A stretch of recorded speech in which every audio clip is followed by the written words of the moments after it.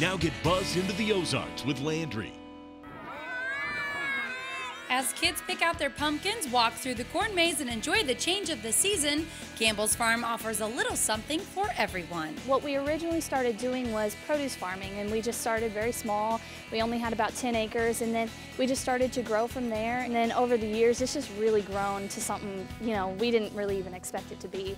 Ariel says although they had a rough summer growing their crop due to the lack of rain, they still managed to grow what they needed for this year's activities. We of course have the maze, and we have pumpkins for people to buy. We have pumpkin painting.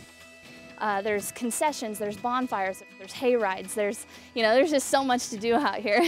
Be sure to come out to Campbell's Farm, located in Nixa. It's good fun, and it's family fun, and it's something that parents and kids are going to remember for a long time. It's great family fun just minutes away. I'm Landry for Fox KRBK.